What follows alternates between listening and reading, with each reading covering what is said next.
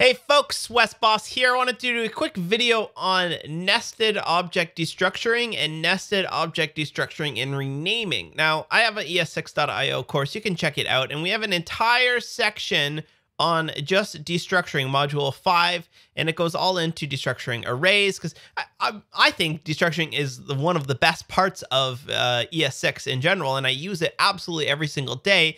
And in destructuring itself, there's all kinds of things you can do with it. You can destructure objects and arrays. You can get into nesting, renaming the values that are inside of your objects in your arrays. You can provide fallbacks if the values aren't there to some sane defaults. And I really like it. I use it every single day. However, I do see a lot of confusion around specifically the nested destructuring syntax because it gets a little bit scary with a lot of curly brackets and whatnot. So what I want to do is show you specifically, not the entire part of destructuring. I've got a whole course on that. But if you want to know how we can use nested object destructuring to pull out variables that are often deeply nested, this is how we're going to do it. So what do we got here? What are we working with? Well, I've got a function here called makeItem. Inside of that, we are going to return an object. Inside of that object, it's going to have data and status. And then data itself has an item property, which itself has a name and a size property inside of it, right? Like this is fairly typical data that you get back from an API where it's so deeply nested and you find yourself just diving for the actual information that you want. So let's go right here and let's just say constant response is equal to makeItem, and we'll just console log the response there. Good. And we get an object that has our data and our status. Now, the whole idea behind destructuring is that if you need to make multiple variables from an object or an array, you don't need to have many lines. You can pull out multiple variables from that data in one single go. So if I wanted to have a data variable and a status variable, I don't need to do something like this, const status equals response.status, and I'd have to duplicate it over to data, and that would give us the data and the status properties. There we go. So we have our data and we have our status. Okay, but what if I had like 9 properties on this object that I wanted variables? I do this all the time in React where I want a template with small little variables instead of saying like this.props.data.item.name or something like that. So what we can do with destructuring is get rid of those 2 lines, and we can immediately take the object that gets returned from makeItem and put it into its own variable. So we'll just say data and status. And that will give us 2 separate variables, one called data, one called status. And we're able to go whatever we want. We get alert the status, and that will obviously alert live, right? Okay, that's great. But what if I actually wanted to get the item inside of that? This is where nested destructuring starts to get in, right? I could console log data.item, and that's going to give me the actual item. However, I want a variable called item that is inside of this data.item. Well, you can destructure infinitely, as many levels deep as you want. So we can just say data is now going to be structured into an item variable. And now this is going to cause an error.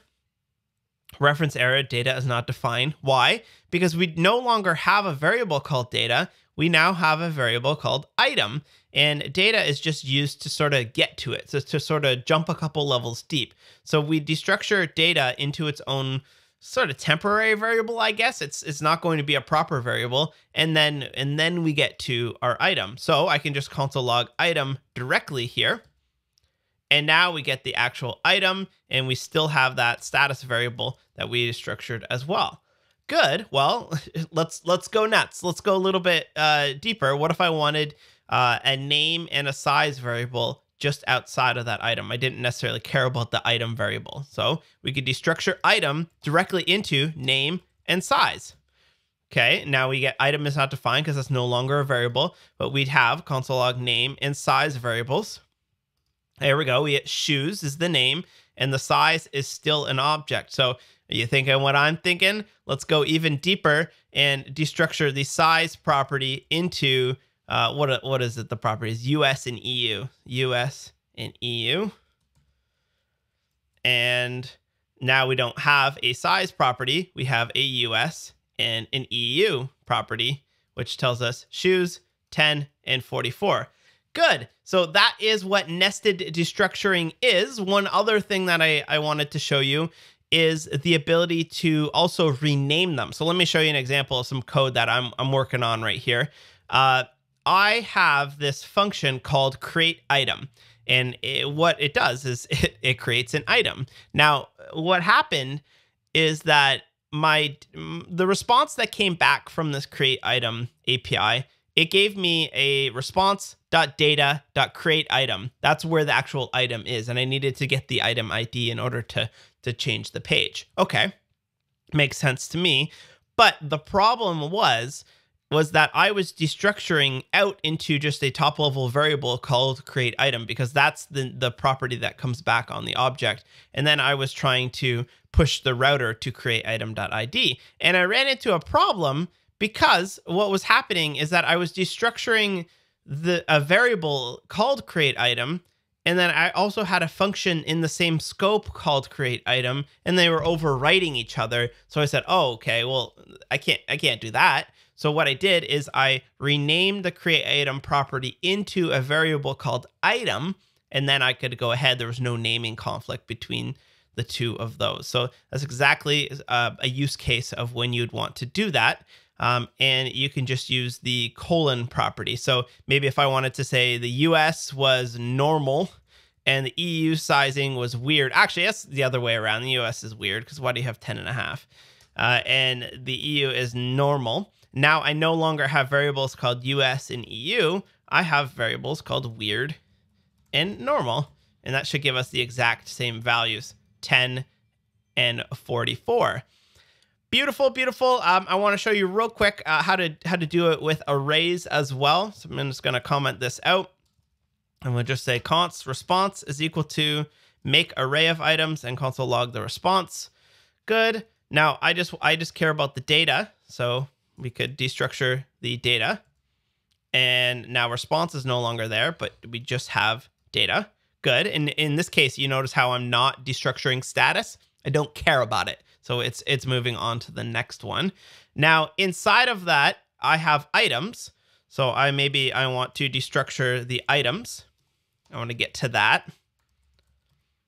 Beautiful. And now maybe I only care about the first item. Now, how do you destructure arrays?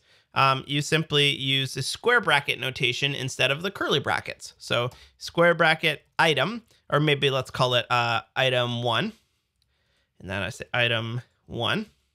That gives us item 1. And you could also destructure item 2 into its own variable as well. Item 1, item 2. So that is nested destructuring and renaming. Hopefully you learned a thing or two. If this stuff is a little bit over your head, check out my ES6.io course. And that will bring you up to speed with all that destructuring has to offer. And you can work your way up to some of this more complex nested destructuring. Hopefully you enjoyed it. And don't forget to hit the like and subscribe button. And I'll see you in the next one.